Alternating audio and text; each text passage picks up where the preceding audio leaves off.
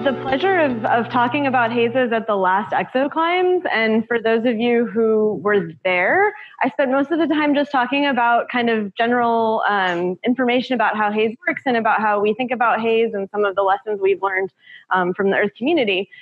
In part, that's because at the time there hadn't really been a lot of work done on trying to understand haze and exoplanet atmospheres, and I think I ended that talk when I went back and looked at my slides with this very optimistic, if we get these proposals funded, we're actually going to do some work. We got the proposals funded, we did the work, and now I found myself suddenly trying to figure out how to talk about all of that in the time allotted. So things have changed quite a bit since the last ExoClimes. I know you all are familiar with how fast-paced this field is, but I have a lot to tell you about today. First, I just want to start off quickly reminding, maybe, everybody why we care about haze. We've heard it come up a little bit already today, and I'm going to use the same definition that everyone has been using today, which is when I'm talking about haze, I'm talking about particles produced by photochemistry, not talking about clouds. So we care about haze for lots of reasons in planetary atmospheres. I think the one that often comes up in this crowd is that its signal is present in remote sensing observations, sometimes frustratingly. But I'm hopeful, as Caroline mentioned this morning, that we can start thinking about these particles as information rather than frustration that are going to help us figure out how these atmospheres work. We know that they affect the radiation budget of the atmosphere and also the surface if the planet has a surface, because particles interact with light differently than gases do. If we have a surface, it's also possible that these particles could be providing a source of organic material to the surface, and that might be an important part of the organic inventory for that world. And so that might have important consequences for things like the origin or evolution of life if we're thinking about habitability. And one of the things that I also think is really important not to forget is that these particles are a record of the atmosphere and atmospheric processes. By the time a particle ends up on the surface of a planet or in the deep atmosphere of a planet, that particle has experienced every temperature, pressure, background gas mixture, exposure to different wavelengths of photons, energetic particles, condensation, transport. All of these processes have affected the particles. And we think that most of those processes should leave their fingerprint on the particles. And so if we can start to really understand how those processes work, we really will have a good record of the atmosphere and atmospheric processes encoded in these particles. Okay. So if you're going to try to understand haze, and I think a lot of you know that I mostly study Titan, or at least I did at some point in my career. If you're going to study haze in the solar system, the best place to do it is Titan. But I think that all of this studying of Titan has done us a little bit of disservice, and so I'm going to spend a good chunk of today trying to dissuade you of some of the lessons that we may have learned from Titan because we learned them incorrectly. So this is an image from Voyager as Voyager flew through the Saturn system and beamed back this really frustrating image. We were unable to see the surface. Is everything okay? No, you're going to get the lights through. Okay. Well, it's just an orange ball. You're not actually missing anything. You're literally missing nothing. A little bit later, you might want to see what's on the slides, but at this moment, see, I told you. It's just nothing to see here. So, we knew that it was this hazy world, and Voyager was carrying an infrared spectrometer, and so we were able to get some composition information, and some of these molecules may look familiar to some of you. There's hydrogen cyanide, there's ethane, there's propane, there's acetylene, all kinds of carbon-containing molecules. There was only one nitrogen-containing molecule detected by Voyager. That was hydrogen cyanide. All of the other molecules that Voyager found were hydrocarbons. And so we kind of left the Voyager era of studying Titan with this idea in our head that turned out to not be correct. And we've learned a lot from Cassini, but unfortunately some of these messages kind of stuck. And so we left the Voyager era kind of with this idea that organic haze is produced from methane photochemistry in mildly reducing atmospheres. Titan's atmosphere is a mildly reduced atmosphere. And so you will often hear, and I've already heard it said multiple times today, Titan's hydrocarbon haze. Sorry, Caroline. She's looking at me like, was it me? Yes, I'm sorry. It wasn't just you, though. So, we came out of the Voyager era with this idea, right? It's hazy. We see hydrocarbons in the gas phase. This haze must be hydrocarbon.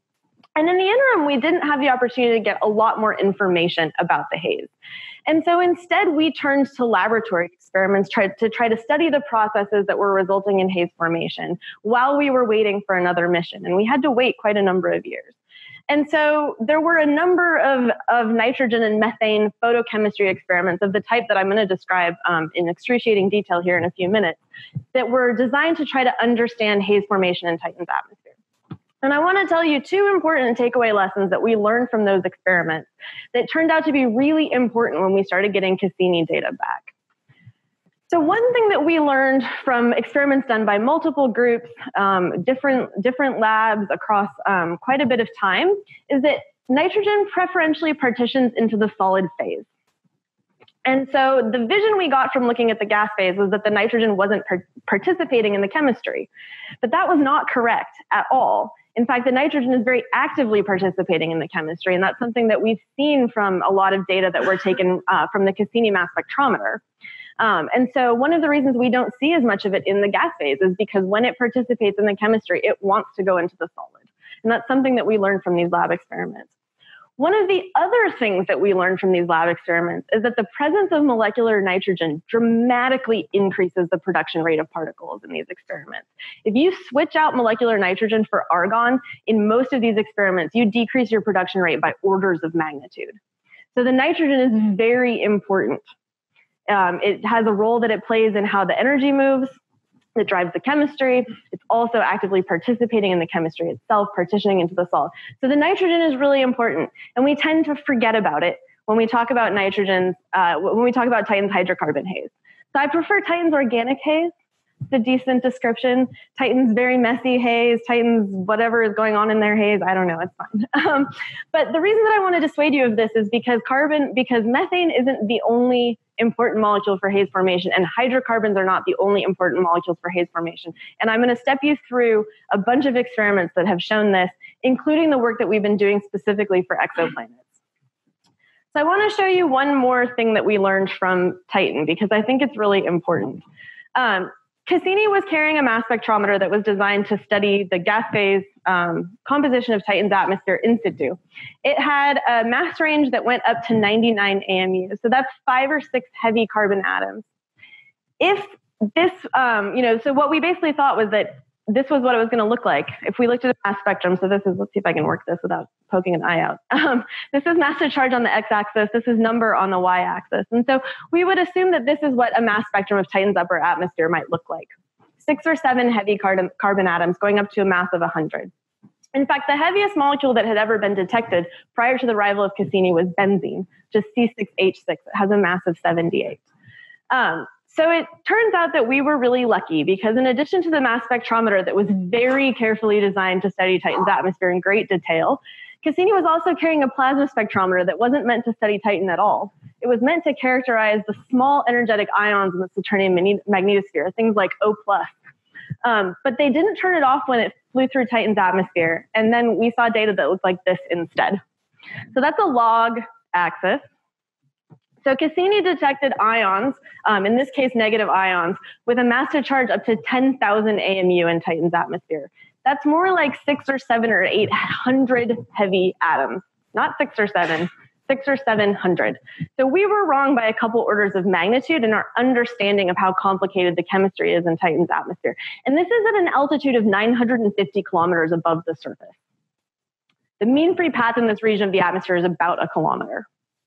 So we're still trying to sort out exactly how one goes about building something that has 600 or 700 carbon atoms when you barely ever interact with anything. Just to give you a sense of scale for those of you who don't think about chemistry very often, there's our friend benzene, mass of 78. I sat in ChemDraw one day and it took me a full day because programs don't like drawing molecules this big to draw something that is not a real chemistry thing. But that's just to give you a sense of scale of how wrong we were about the complexity. And so we had this idea before Cassini that the haze particles form where we see them because that's how it works on Earth. And in Titan's atmosphere, where we really see the particles is deep in the stratosphere. But this is in the ionosphere, and this is where the processes that lead to haze formation on Titan start.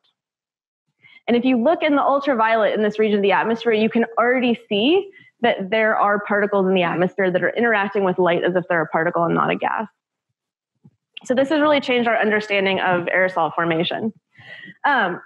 We thought then, okay, Titan must be this unique unicorn and it has this really weird chemistry. But it turned out that Cassini had a few more surprises for us. So we think that maybe Titan is not the exception, and it's possible that it may be the rule for a lot of these types of atmospheres. So this is Saturn now. Similar to the spectrum that I showed you a few minutes ago of Titan, you'll see similar molecules. So just to give you a sense of scale of the types of things we're seeing in the gas phase, we see methane, we see ethane, we see acetylene, again, these hydrocarbons. So Cassini's last act was to be intentionally crashed into Saturn. And one of the main goals of the end of mission was to send back mass spectral data of Saturn's upper atmosphere. And this is what they look like. So we thought, with our understanding of how Saturn worked, that the only things we were going to see were right here, which are hydrogen and helium. That's it. The only thing that we should see in that region of the atmosphere based on our understanding of Saturn. But instead we see all of these. So that's methane, there's ammonia, there's water. This is, let's see, molecular nitrogen and carbon monoxide. There's CO2. This one over here is benzene. There's potentially some toluene hiding over here. So the chemistry occurring in Saturn's atmosphere is also very complicated. And again, this is at the top of the atmosphere. And so we really had to rethink a lot of our ideas about how these processes work. And so, of course, when these data came back from Cassini, especially from Titan, we were kind of flummoxed. At the time, I was a photochemical modeler, with my primary expertise being Titan. And we looked at those data and thought, there's no way we can use a photochemical model to figure out what these molecules are. And we wanted to know because we're interested in prebiotic chemistry for Titan. And so we couldn't figure it out from the data. The instrument wasn't designed to do it. We couldn't figure it out from models because models just aren't that good for lots of reasons. And so we started working on some of these questions in the lab. And so all of the experiments that I'm going to talk to you about and the experiments that I mentioned a few minutes ago all operate on the same principle.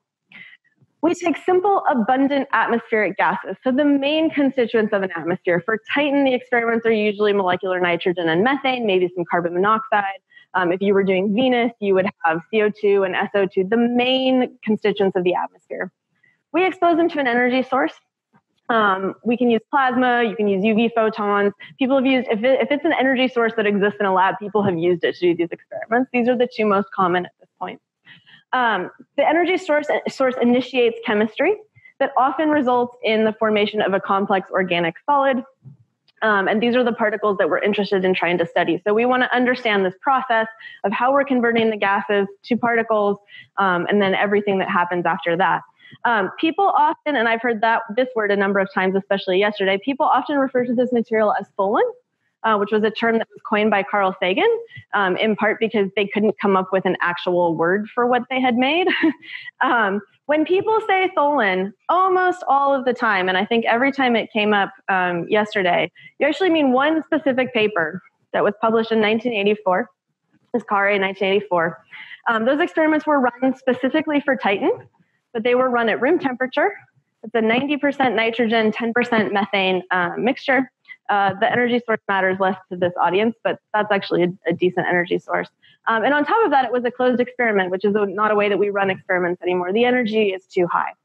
The only reason that everybody uses this one is because this is the only one that has optical constants over the entire wavelength range that you all want.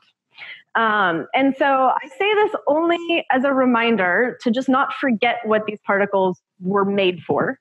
They weren't made to be used for every atmosphere ever in the universe, in part because we didn't know how many atmospheres there were in 1984. But also to say that I understand why people use them, and we're trying to fix the situation for you, but it's a little bit slow going. But it is important not to forget this, because not all organic gunk is the same. In particular, not all organic gunk has the same optical constant. So that's just a little disclaimer. I'm actually gonna, I'm not gonna skip this because there's a fun picture at the end. This is just a schematic of the experiment that we're using to do the exoplanet experiments, just to give you a slightly more detailed picture. We can do experiments from 90 to 800 Kelvin. I'm gonna show you 800 Kelvin experiments today, in addition to the ones that we published. We have two different energy sources, and we can do basically any atmosphere you want. This is what the chamber looks like when it's on. Sorry, Caroline. I've never seen someone so excited to see our experiment. I love this picture so much, so I use it in like all of my talks. Sorry about that. Yeah. You can come take another one if you don't like this one, but I think it has to be you at this point. Anyway, that's what the chamber looks like when it's running with the plasma. And then one thing I wanted to do quickly is just tell you, give you a brief list of the kind of information that we can actually get from laboratory experiments, because I think, people don't often think about the fact that we can actually do planetary science in a lab. So we can measure the gas phase products of these experiments. I think this is particularly important for this audience because one of the things that we're hoping to do in the long run is we can measure the small gas phase products very precisely. These are things you're going to be able to get if you haven't already gotten them from things like James Webb. We can measure these small gases just like you all will have them too. But then we can measure everything else because we can measure the particles. And so what I'm hoping long run is that we'll actually be able to use the lab experiments to tie your observations together with the information we can measure in the lab. We can look at gas to solid conversion efficiency, which is really important for putting into models. We can measure the composition of the particles. We can measure the particle size distribution. We can measure optical properties. We can measure particle density, which is important for cloud microphysics models. We can measure interparticle forces, which are also important for microphysics. We can look at nucleation efficiency. We can do things like figure out whether or not the particles will interact happily or sadly with liquids that might be present in the atmosphere. And if you get really excited like we do for Titan, you can start thinking about things like mechanical properties because these particles might end up being the sand dunes on the planet that you're interested in. And so those are the kinds of things that lab experiments can provide you. So now I'm going to actually show you some real experiments, and I have to apologize in advance because I made this talk on a Mac, and we had some Mac to PC conversion issues, and so some of my slides look like modern art, like this one.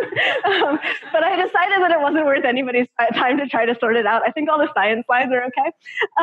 So one of the things that I first kind of started getting interested in was trying to step out of our nitrogen methane box. There are so many nitrogen methane experiments, y'all, like you have no idea. And so we have spent like legitimately like 30 or 40 years trying to study how nitrogen methane forms haze, and then basically done nothing else because we had this one place that we were super interested in. And so I first got interested in trying to understand what carbon monoxide would do because of Titan. But it turns out that Titan isn't the only hazy methane, nitrogen, carbon monoxide atmosphere in the solar system. This is cheating because it's to scale. But that's our friend Titan. This one's Pluto. And this is just here in case some of you have somehow inexplicably never seen this picture before, because everybody needs to see this picture. And so it was for the these solar system objects that we first got interested in trying to understand carbon monoxide. Although as we heard about yesterday, carbon monoxide is a lovely molecule to search for in exoplanet atmospheres as well. And so this is something that we need to think about. It's also the first oxygen-containing molecule that we really started studying in these experiments. And as you'll see as I start to talk more about the exoplanet experiments, oxygen-bearing molecules have a really important impact on haze formation. And it really depends which molecule we're talking about, what that impact is. So one of the things that we figured out when we started looking at CO is that adding CO to these types of experiments results in an increase in the production rate. This happens for all of the experiments that we did. So we looked at 0.1% methane with a UV source. We looked at 2% methane with a UV source.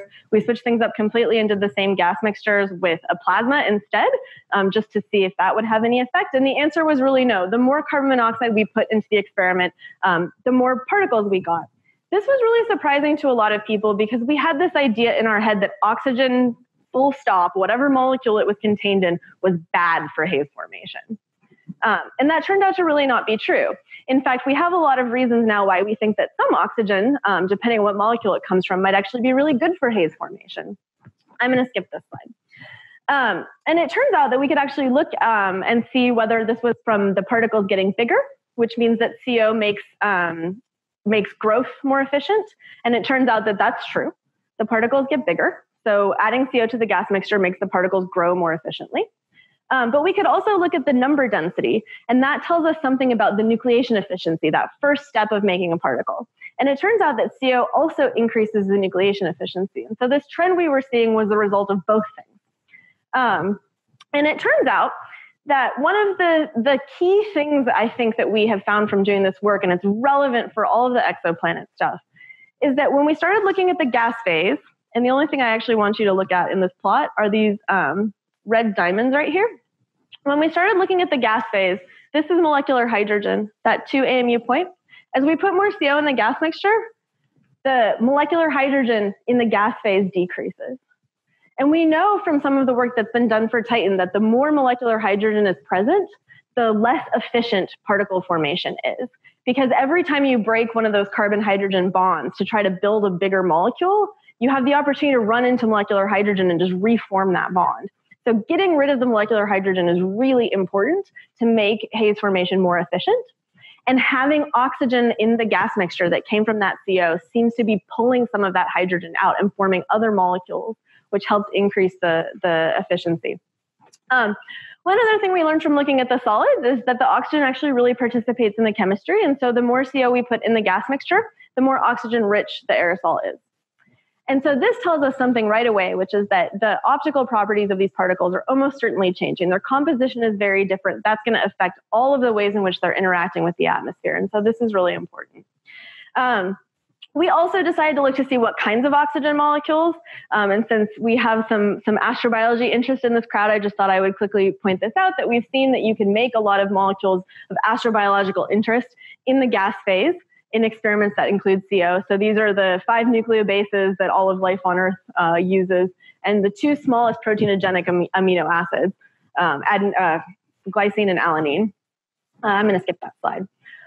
One of the other things we've discovered more recently, which I think is also really relevant to thinking about this issue of where haze formation occurs in different atmospheres, is that we found that the more energetic environment in our lab experiments produces more prebiotic molecules.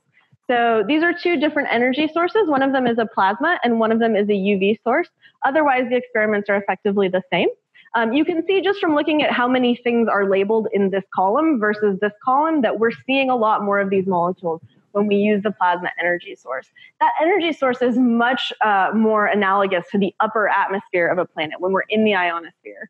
And so that's a place for some really interesting chemistry to happen. So just to give you a quick summary about what we learned about CO, the particle size, number density, therefore the total amount of stuff that we made, increases when we put CO in the experiments. It decreases the gas phase molecular hydrogen, and I think that's really key to what's happening in terms of the production rate. The aerosols become more oxygen rich as we put more CO in the gas mixture. And we also get some production of some molecules of prebiotic interest, which is really interesting and has important implications for the role that haze might play in the origin or evolution of life. So after that, we got really excited about exoplanets. This is when everybody was getting excited about exoplanets. So we couldn't figure out where to start, because there's a lot of them. I think you all sympathize with that feeling.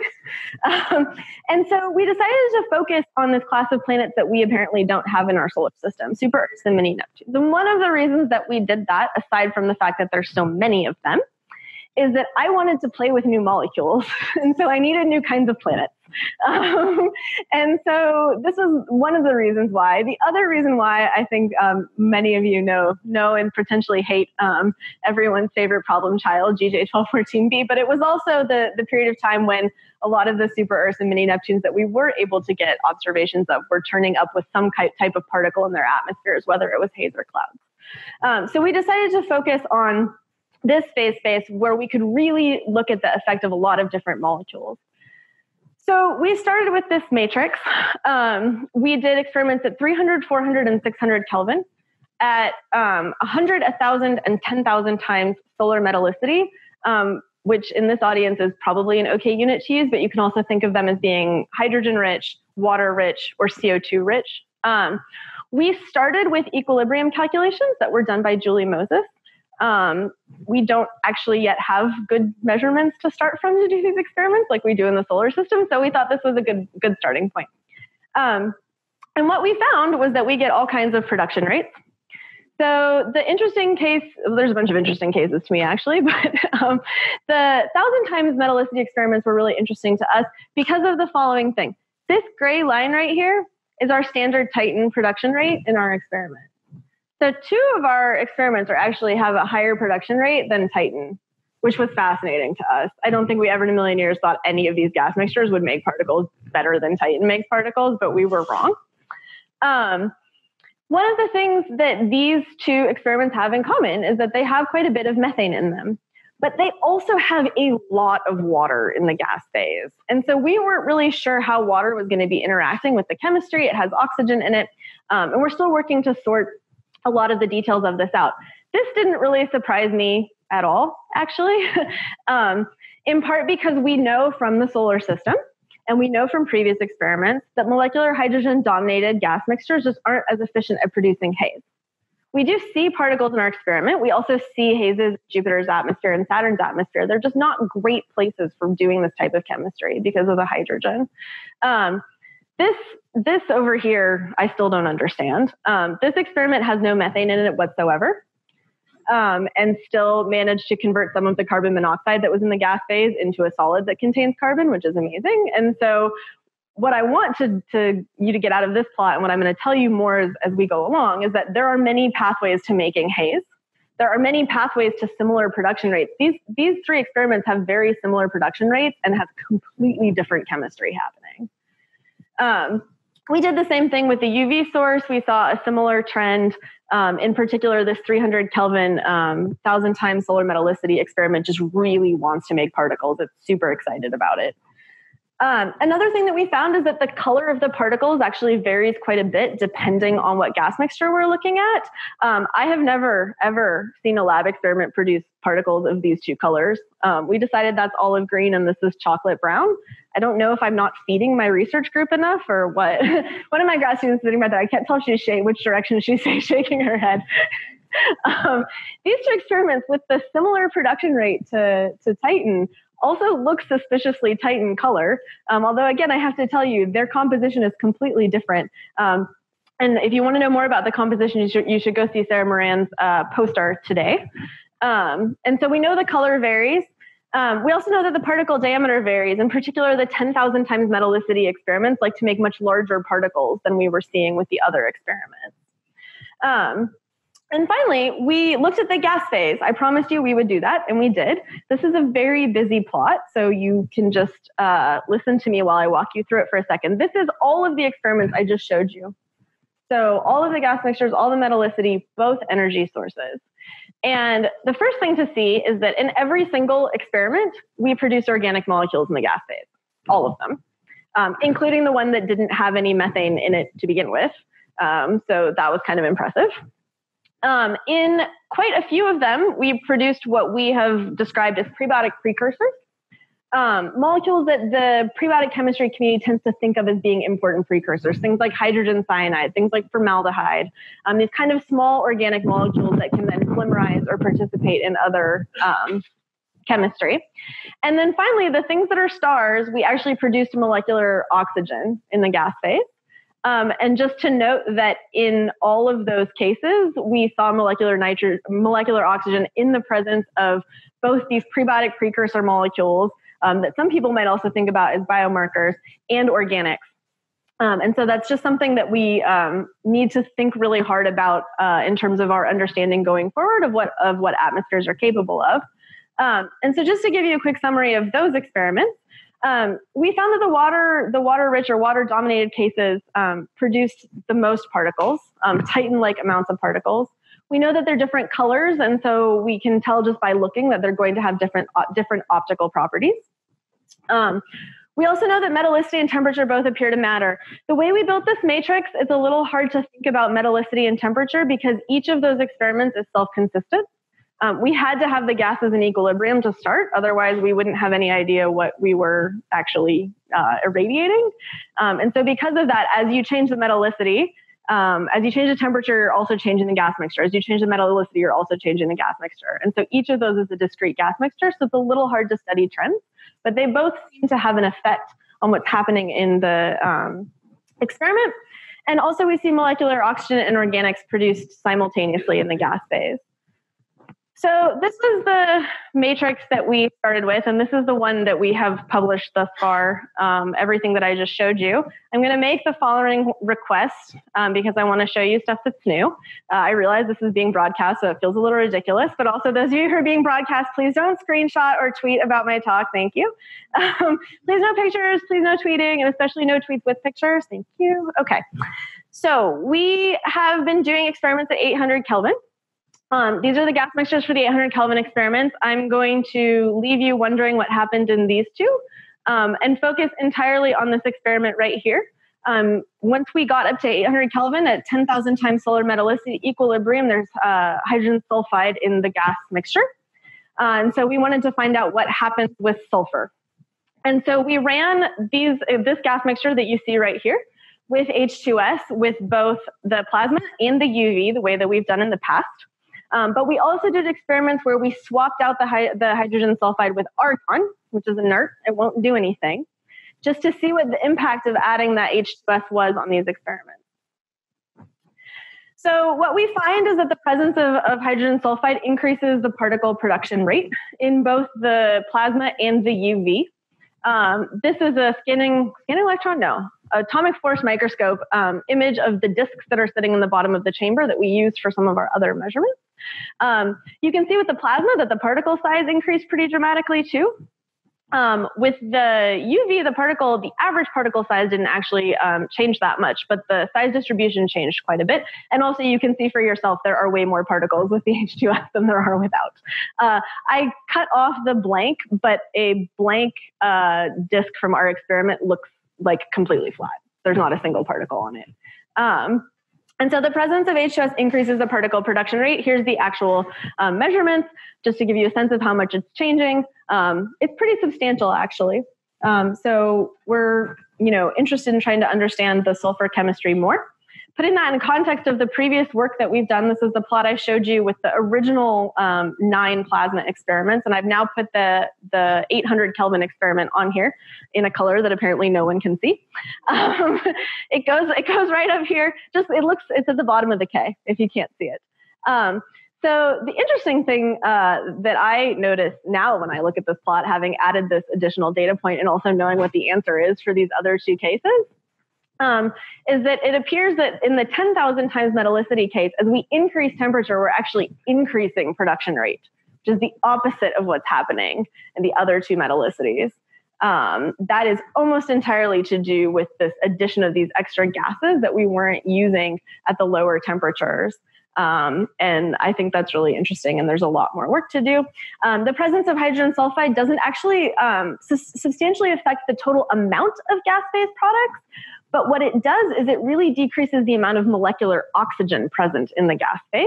And I assume that that's in part due to the fact that the sulfur is pulling that out and having it participate in the chemistry. We see all kinds of interesting molecules in the gas phase. We see our favorite precursors, hydrogen cyanide and formaldehyde. We see acetonitrile. Then we see a whole bunch of sulfur-containing molecules in the gas phase. So we see methyl mercaptan, which is well known for smelling delicious. That was sarcasm for those of you who don't know what mercaptans are. We see sulfur oxide, we see carbonyl sulfide, we see ethylene sulfide, we see SO2, we see carbon disulfide. We see the sulfur really participating in the gas phase chemistry, not seeming to have much of an effect on the organics, but having a huge effect on the amount of molecular oxygen present in the gas phase. So we're still working on trying to understand this, and we'll be finishing working up the other 2 experiments. This paper will hopefully be submitted next week. So those of you who have been dying for sulfur experiments, we finally did one for you. You're welcome. So we found that the presence of hydrogen sulfide increases production rate. The production of gas phase organics is relatively unaffected, but the O2 is changing pretty dramatically. And for the 10,000 times metallicity experiments, the production rate appears to increase as a function of increasing temperature, which we think is the opposite of what's happening with the other 2 metallicities. And so that just goes to show that the composition of the gases in your experiment really matters in terms of what kinds of particles there are and how many, but that also shows that there are so many different pathways for haze formation. So real quick, just to say what's next for these experiments, I mentioned that you can go see some of the particle composition results. Unfortunately, not the sulfur ones yet. The rest of the matrix is on Sarah's poster, at least the ones that cooperated with our measurement techniques, which was not all of them. She's shaking her head. Yeah. And then the other thing we're going to be doing for these is optical constants measurement. So we'll actually do measurements in the UV too, but the instrument I'm showing you right here can do optical constants from 400 nanometers to 25 microns. And we're going to be doing the measurements at the temperature that the experiment was run. Because we have a cryostat on our instrument that can do from 3 to 800 Kelvin. and try explaining to a cryostat company why you want a cryostat that goes from 3 to 800 Kelvin. I just want to do the whole solar system. Is that too much to ask? And so we'll be doing those at temperature. Hopefully that'll be done sometime around the beginning of next year. And so we'll have optical constants from these particles as well. Sorry. So I talked to you about experiments with carbon monoxide. I talked to you about experiments with water, with CO2. And so that's like a good chunk of our oxygen containing molecules, which I was really interested in. But I also wanted to go all the way to the edge of the oxidation states. And so a couple of years ago, I did some experiments with molecular oxygen. Ray and I collaborated on this paper to try to actually think about what was happening in the early Earth, which we heard a little bit about this morning. But this is also relevant for thinking about extrasolar planets in terms of what might happen either in atmospheres that have a nascent biosphere on their surface, or thinking about what happens when you might see the signal of molecular oxygen in an atmosphere. So we wanted to know if haze could exist during the rise of oxygen. So this isn't early Earth. This is like things have started making oxygen. There's just not a lot of it yet. And part of the reason, again, that I was interested in trying to do this is because we have this idea that oxidized atmospheres are less favorable for photochemical haze production. And as I think I've already shown you, not all oxygen-bearing molecules are the same. And so we wanted to figure out what happened with O2.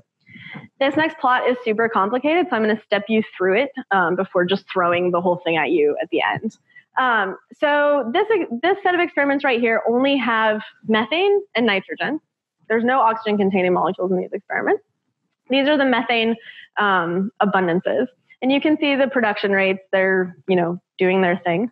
They're doing a well-known thing, in fact.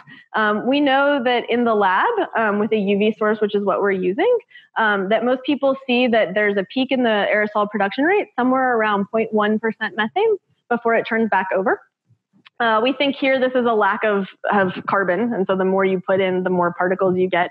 This is probably to do with the fact that you start having shielding from methane, and so the photons can't participate in the chemistry, can't drive the chemistry as much. So this does what we already knew it would do. So that was good. Then we started adding CO2. And in all cases in these experiments, there is more CO2 in the gas phase than there is methane, except for the experiments that didn't have any CO2. And we see a trend that's been demonstrated before, that when you put CO2 in the gas mixture, unlike CO, you do decrease particle formation. You do decrease the production rate. So those are those points. So now we have only methane and nitrogen, then we have methane, nitrogen, CO2, and now we're going to add O2 to the gas mixture. And we start with a very small amount, only about 2 parts per million, and went up to 0.2%. Interestingly, putting a tiny amount of oxygen in the gas mixture actually makes the production rate go up. I suspect that's to do with this point that I already brought up about oxygen-containing molecules being useful for pulling molecular hydrogen out of the gas phase. And then as we put more molecular oxygen into the gas, we had a decrease in production rate, which is probably not surprising because this is what everybody thought all along, but nobody had ever actually done the experiment to show that. But just to give you a sense of what the production rates look like, this is our standard Titan experiment in that particular setup.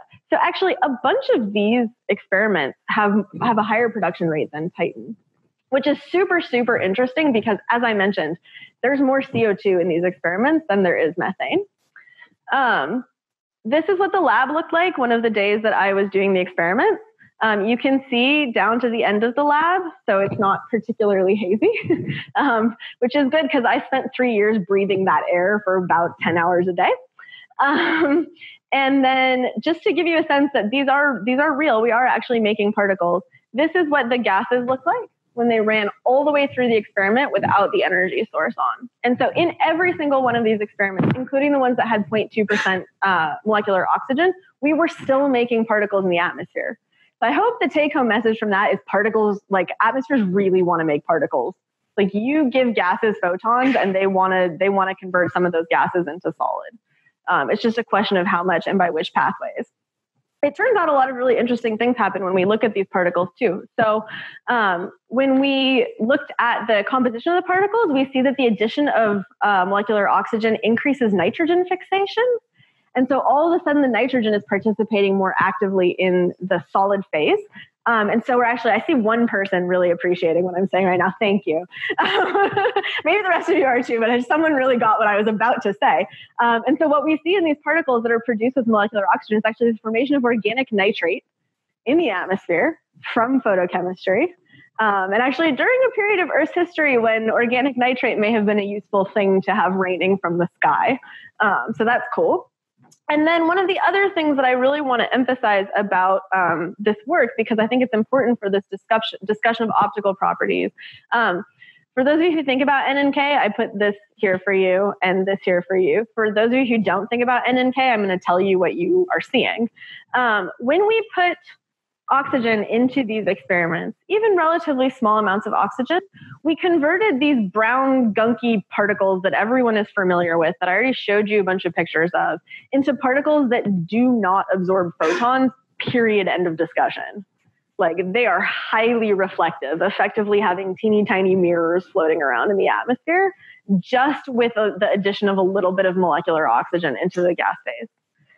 This is super important for this period of time in early Earth's history, but it's also just to demonstrate that small changes in the composition of the atmosphere can result in huge changes in the optical properties of the particles, which is one of the reasons why we need more optical constants measurements, so that you're not all stuck with that one paper from 1984, which I suspect in this audience may actually have been before quite a few of you were born.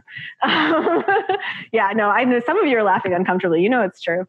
And so just to give you a quick summary of what we learned from the molecular oxygen experiments, we know that with relatively small amounts of methane, we can produce aerosol in the lab with up to 200 parts per million oxygen present in the gas mixture. In those experiments, not only is there more CO2 present in the gas mixture than methane, there is more O2 present in the gas mixture than methane, and we're still making particles. As the oxygen concentration increases, the aerosol becomes increasingly oxygen and nitrogen rich. And then the addition of oxygen results in an increase in nitrogen fixation, which is cool. So the chemistry is really changing. And finally, the addition of this small amount of O2 results in particles that don't absorb photons, which is super weird. Like, we didn't believe it, so we checked it with another technique just to be sure. And that said the same thing. So I want to go back to this picture that we started with, that we kind of came out of this, era of Titan, with this idea that organic haze is produced from methane photochemistry in mildly reduced atmospheres. I hope, after telling you about all of those experiments, which I actually got through miraculously, probably because I talked too fast, there are many, many pathways for the generation of photochemical hazes. Some of those pathways don't even require there to be methane in the gas mixture to begin with.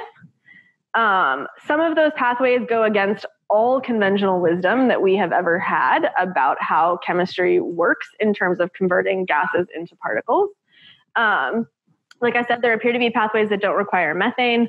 Oxygen-bearing molecules each play a really unique role in haze formation. I think this is happening for a few different reasons.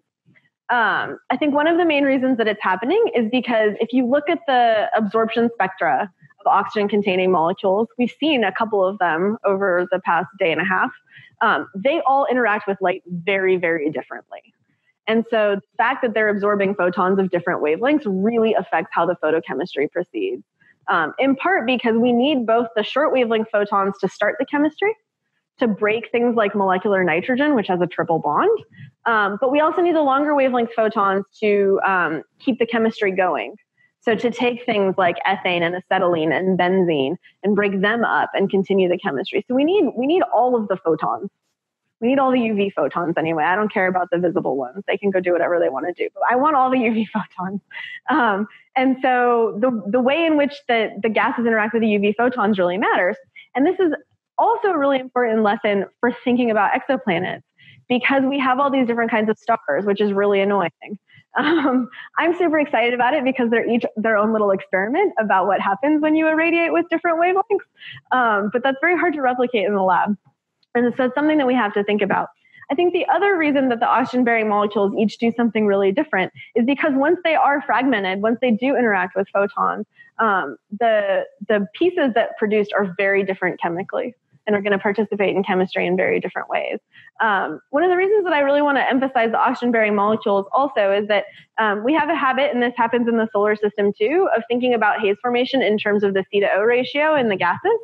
And there's lots of different ways to get specific C to O ratios, depending on which oxygen-containing molecules you're looking at. And so that probably isn't the best metric for thinking about whether or not an atmosphere would be favorable for haze formation.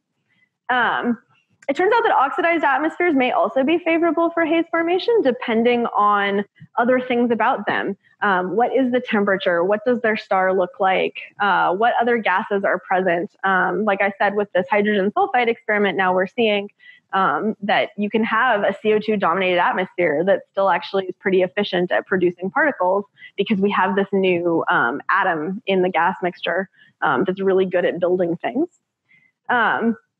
And finally, one other thing to point out, and we had a discussion about the ways in which Earth's atmosphere has been up to shenanigans over its history earlier today. But as the planet's atmosphere evolves, its haze will too.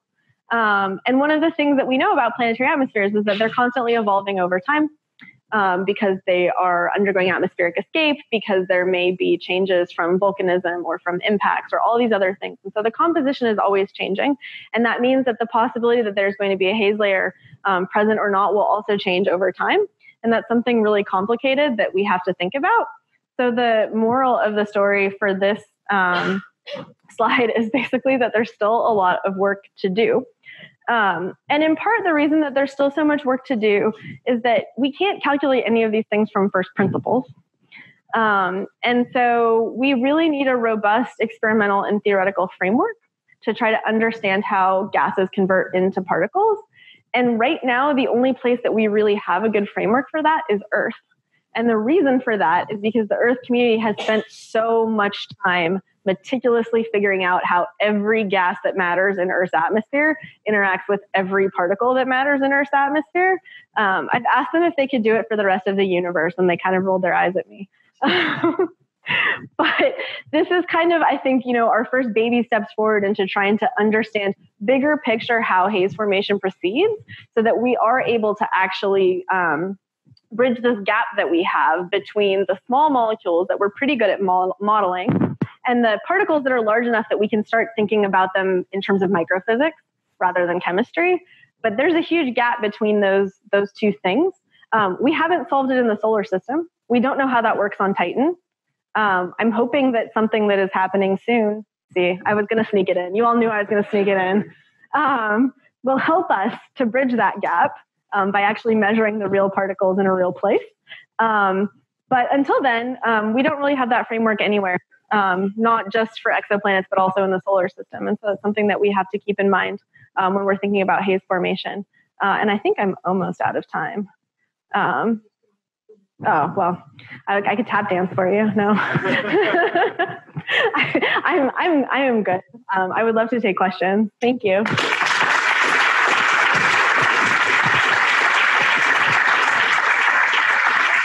Okay, so we have a lot of questions. So yeah, you can go. Nathan Main, University of Exeter. Sorry, this is a really basic question about the experimental setup. That's fine. I think I was misled a little bit at one point. So when you were showing the images of the particles on the surface, when you're forming these things, do they form on the surfaces inside the experiment? Is that acting as a catalyst accelerator, or is it straight out the gas phase? So one of the things that determines the pressure in our experiment, which I didn't say, which is a millibar. So there you go. Now you know that too. Is trying to make sure that all of the chemistry, all of the molecules as they're participating in chemistry are colliding more often with themselves than the walls. But to also make sure that the particles are actually forming not on the walls, but in the experiment themselves.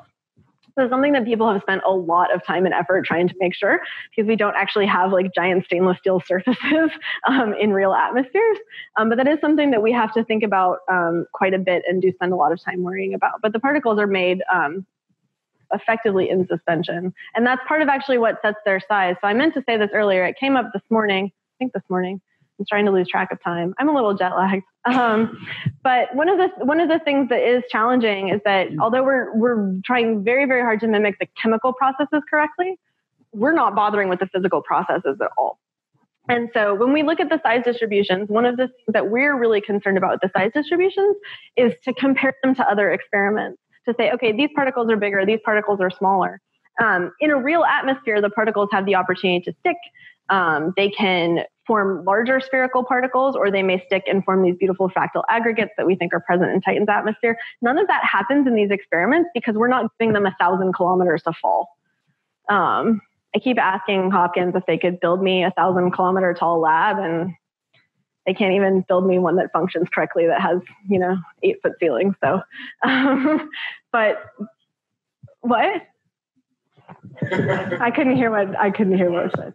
Oh, yeah, no, it's fine. I talk about it on Twitter all the time. My lab alarms went off 2 minutes before we started this talk, so we could go down that road all day. Vivian. Hi, Sarah. I wanted to ask you a bit of details on how do you choose the gases you put in, because you base yourself on Moses et al., but you're showing that things like H2S, even as small quantities, can have a strong effect, but you don't put them on the 100 times metallicity, whereas there is still should still be some. Absolutely, that's a great point. We chose cutoff for sanity. So the 1,000 times experiments have like 6 or 7 gases in them, which are the most complex experiments of this type that anyone had ever done. We decided that was the most we were going to use. That put us at a 1% mixing ratio cutoff. So we used 1% across the board for all of the experiments. So it's certainly true that in some of those cases, there were gases at like 0.9% that we did not include. So if you look at the 100 times metallicity case, only the lowest temperature has ammonia in it. It's not that there isn't ammonia in those other gas mixtures. It's just that like it's below the 1% level. So one of the things that we're trying to do is figure out how each of these gases matter. Now we know that sulfur matters. And so if we go back through and look at the 10,000 times cases, I think hydrogen sulfide it's still in those gas mixtures. It's just at a lower level. The thing that I will tell you is the only direction in which this is going to impact the production rates, if we start adding those trace gases, is to make the production rates higher. Nothing that is lurking below that cutoff is going to make any of these production rates lower. And so that was a choice we made. I think depending on what we want to do next, we might be able to go back through and add some of these trace gases in and see, if that would have a big impact on some of them. But it was, entirely a choice made for sanity, unfortunately. Or fortunately, I'm not sure which. Thanks for the Dragonfly plug, Sarah. Do you want more? Thank you. The conventional wisdom that I think I learned, and maybe it's one of those myths that you've, some of the others of which you've been dispelling, is that in Titan, the nitrogen-nitrogen bond is largely broken by the magnetospheric electrons, and the more abundant UV can only break up the CH bonds. Is there anything we've learned from the New Horizons encounter with Pluto that challenges or augments that picture? Yeah, so the extreme UV photons can break up molecular nitrogen. In sum total, and I have to go back and look at the paper to see what the breakdown is between nitrogen and methane, but in sum total, 90% of the chemistry in Titan's atmosphere is driven by UV photons. And only 10% comes from the input of energetic ions of whatever flavor they are into the top of the atmosphere. With New Horizons, there's still a lot of work to do in terms of trying to understand exactly what's happening in that atmosphere. There's an ongoing debate about whether the haze particles are very simple and that they're actually just condensates of things like, acetylene, or whether they are more complicated in the way that we think of Titan's atmosphere.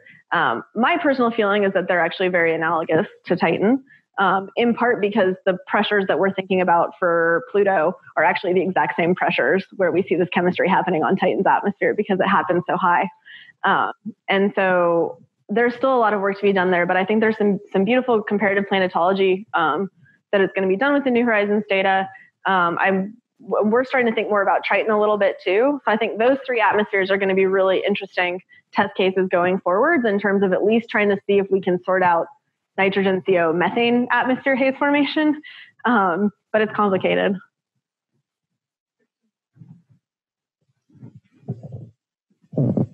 Thank you for this very beautiful talk. I still remain confused about the particle sizes you are quoting on these bubble plots. Yeah. So at which stage are you measuring the particle sizes, or which particle sizes? Or you gave definite numbers for particle sizes, right? Yeah. So are these the particle sizes on these bubbly surfaces, or are these mean particle sizes of a distribution? So the particle sizes that I showed, so it depends on which experiment I was talking about. But the exoplanet experiments, those are disks that are in the chamber. So those are particles that have sedimented out of the experiment and deposited on the chamber, on these disks in the chamber, and then we use those disks to do atomic force microscopy. So we measure the particle size distribution. I probably skipped over one of them very quickly, but we measure the particle size distribution, and then what we were quoting was the mean particle size. But we also look at how the size distribution itself changes, because there's information there as well.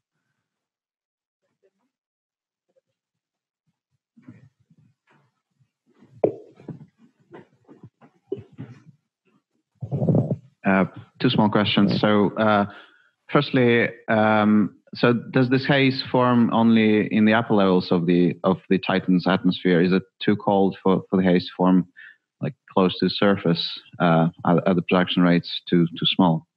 That's a really interesting question that I don't think we actually know the answer to. We know that the chemistry that leads to particle formation starts at the top of the atmosphere. We can see the particles grow as we look deeper in the atmosphere. They get larger. By the time we get to the top of the stratosphere, middle of the stratosphere, we see that the spectra of the particles don't change. And so we interpret that to mean that whatever the dynamical processes are that are happening in the atmosphere, they're overwhelming any possible chemical processes that are happening at that point. And so there's chemical difference between about 300 kilometers above the surface and the data that we get right below the surface. But we do think there's physical things happening there. It's a region of the atmosphere where condensation should be occurring. So it's a little bit surprising that we don't seem to see the spectra change very much. But to say where the chemistry starts and stops is very challenging. Yeah. And what's the role of ozone in the haze production experiments? Do you include that? Does it form? Yeah. So in the early Earth experiments, we definitely were making ozone. I can tell you that because I ended up having to run those experiments 4 times because ozone is not good. And it was causing us all kinds of challenges. Ozone will certainly start to reverse the process a little bit by scavenging organics and converting them back into something smaller. So I think at some point what starts to happen when we put more and more O2 into these experiments is a combination of 2 things. One, the oxygen's eating a bunch of the photons that we want to use for particle formation. And 2, in doing that, it starts creating a bunch of ozone, which also tamps down the production rates. It's hard because you can't really measure ozone because it's so reactive, and you would need to do it spectroscopically. In that particular setup, we didn't have a way to measure ozone, and so I don't actually have any measurements of the gas composition from those experiments. Yeah. Colin Goldblatt, UVic. Thank you, Sarah, for a totally rad talk, which changed how I think about hazes. Awesome. So, a couple of questions that are springing right to mind. The first is, for your Neo-Archean experiment, you used a quite low CO2, you used 400 ppm. So what would happen if you used, say, 10,000 ppm of CO2? I think that it would probably follow the trend that we've seen before, which is that it would decrease the particle production. But I don't actually know that for sure. And the other thing that is now super important that I should have mentioned when I was talking about the Earth experiments, there was a very important molecule missing from those experiments that nobody ever did any of this chemistry with before until we did the exoplanet experiments. But there is definitely water in that atmosphere. And we've seen in the exoplanet experiments that the water-dominated experiments have very high production rates. So I would love to go back and redo those early Earth experiments and actually include water in the gas phase. to see what would happen in terms of haze production there too. So I think if the CO2 was higher, the particle production would go down. But I don't know what would happen if we actually put water into those experiments. The ratios, by the way, were the output of a model that was looking at what types of gases we might expect to see outgassing from like mid-ocean ridges and volcanoes and stuff like that. So that's why there were very oddly specific ratios of gases in those experiments, because they were the output of a model.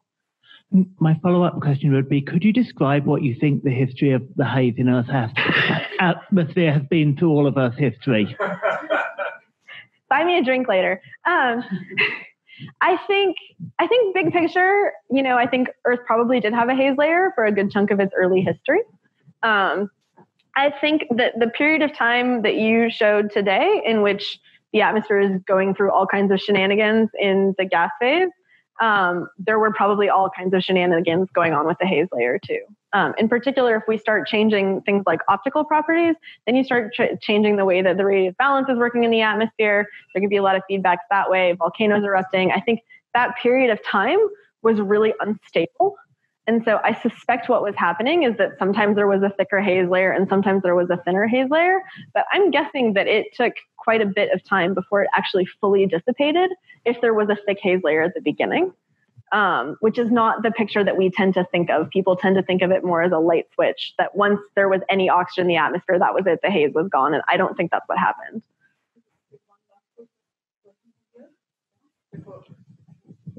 Hi, my name's RJ, and I'm from here. This question comes from a place of total ignorance. You said that all of the experiments were conducted at 1 millibar of pressure? All the exoplanet experiments were at a millibar, yeah. Do you expect that varying that would matter at all? Yes, that's not an ignorant question at all. So I mentioned that the chemistry starts very high in Titan's atmosphere. That's a very challenging region to access experimentally. We try to have our chamber be many times the mean free path of the gases, again, so they're colliding more frequently with each other than the walls. To do that for Titan's atmosphere, we would need a many kilometer box. People don't like it when I start talking about filling a many kilometer box with methane and then irradiating it on Earth. Maybe someday I'll get a moon base and then I can do the experiments there. So the pressure is chosen in part because we know that that is a region of atmospheres where a lot of really interesting chemistry is happening, but it's also chosen in part for reasons that are to do with being practical in a lab. And that's one of the things that's frustrating about lab experiments. And so it's I really appreciated the point that was made this morning about how we really have to work together with experiments and models and observations to actually figure out what's going on, because individually all of those tools have huge weaknesses and the experiments are no exception. So let's move on. And let us thank